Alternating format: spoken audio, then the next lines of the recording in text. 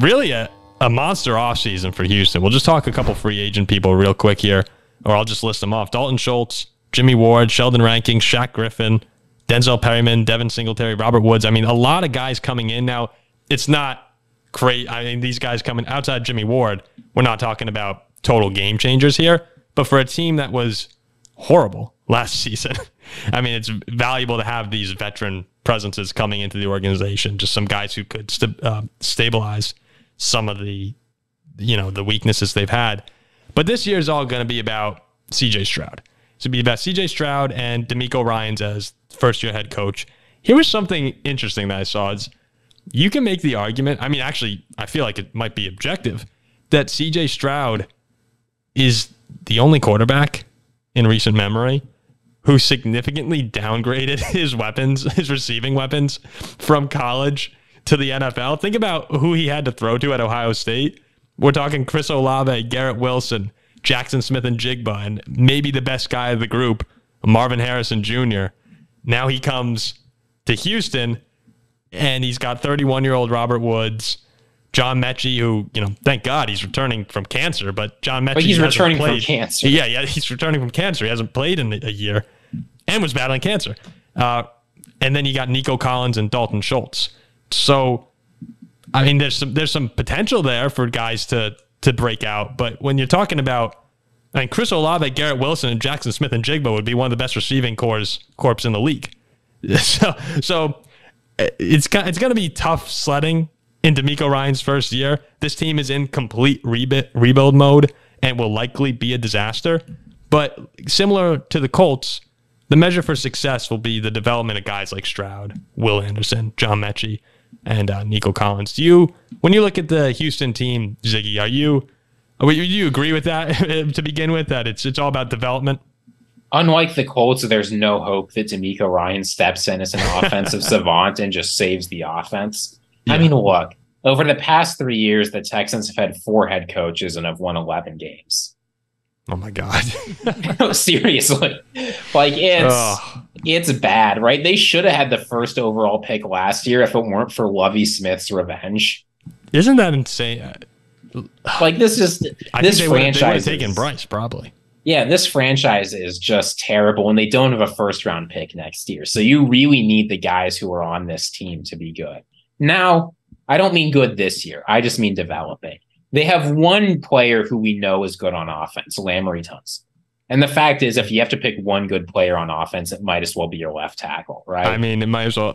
Maybe, yeah. Like, left tackle's not the worst one, but they have preferably 0 proven good players on defense. Now, they have a few who might develop, right? Derek Jimmy Stingley, Ward. I'm sorry, you got Jimmy Ward. You're right. Jimmy Ward is good. I take that back. Jimmy Ward is good, and he's shown he can be in San Francisco. But he's new. He's brand new. He's new. That might be alleviated by the fact that he's taking on a 49er system, but you've got one safety who's good. And otherwise... a lot of question marks. Yeah, right. Like, again, Stingley might take a step forward. Desmond King could be okay. Will Anderson Jr. could be good.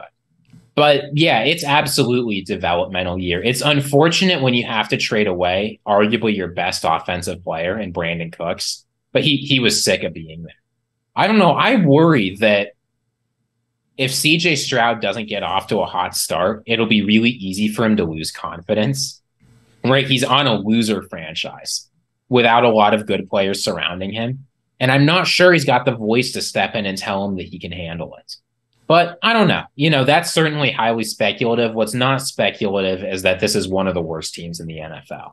I mean, the only thing with Houston that maybe you say at the beginning of the year, make it clear to Stroud, like, obviously you want to win games, but, given the roster they have, it's unlikely that they're going to probably even win 5 or 6. So you just got to nail in his head. Like, this is about developing, getting better week by week. Every single rep you take, improving. They're fortunate they brought over the quarterback coach from San Francisco, Bobby Slowick, who has a lot of experience working with rookie quarterbacks. He's got a big challenge in front of him because, like we just said, there's not really much around him from a skill position standpoint. Dameon Pierce is good at running back, but really the guys he's throwing to, Dalton Schultz is probably your best target. And no offense to Dalton Schultz, but when he's your best target, it's a little bit concerning for an offense.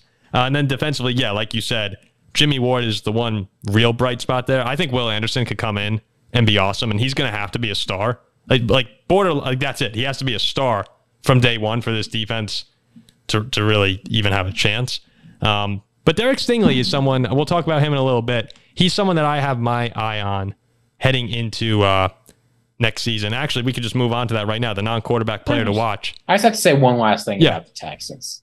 You know how I said at the beginning of the segment they've won 11 games in the past 3 seasons? Yeah. Last year was the only year of those 3 they finished last in the division. So when you talk about a putrid division with putrid teams, I mean, if there's a bright spot for the Texans, it's this. Was it Jacksonville both years? Yeah. God. Oh, my God. If the defense and offense outperform expectations a little bit and the Jaguars stumble, the Texans could theoretically win this division. I mean... it's that bad. You opened this segment by saying there's no hope for Houston. I think there's no hope. But if there's hope, it's a race to the bottom. Yeah. I mean, it would probably take a Trevor Lawrence injury, and then then all cards are on the table. Yeah, we'll see. It's bad. The non-quarterback player to watch. We may as well keep this as part of the Texans segment here. I've got my eyes on Derek Stingley, and when you look back at just his career so far, I'm going back to LSU too. In 2019, that great team. He was amazing. He was the best defensive back in the country, let alone freshman. He was a freshman that year, but he was the best defensive back in the entire nation in college football, and immediately had first-round grades on him, like top 5 picks. So he battles injuries 2020, 2021, he gets hurt again, basically misses all of his last year, and still ties the record for highest drafted cornerback ever, going 3rd. He was picked ahead of Sauce Gardner, and obviously Sauce has completely overshadowed him. Sauce is already the best cornerback in football at this point. So there's pressure on Stingley in that regard. But when you look at his play over the past, he's had 1 year in the NFL. He only played 9 games last season.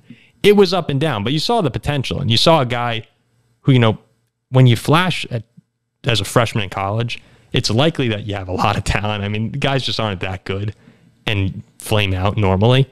So I like Derek Stingley to step up this year if he could stay healthy, because injuries are obviously a concern. But they need him because that secondary is pretty weak outside of Jimmy Ward.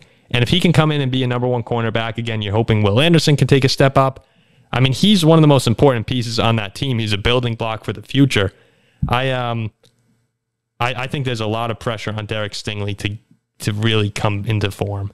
And luckily, he has DeMeco Ryans there. So absolutely, yeah. Adopting the 49ers defensive scheme as opposed to Lovie Smith's, I think, will help him quite a bit.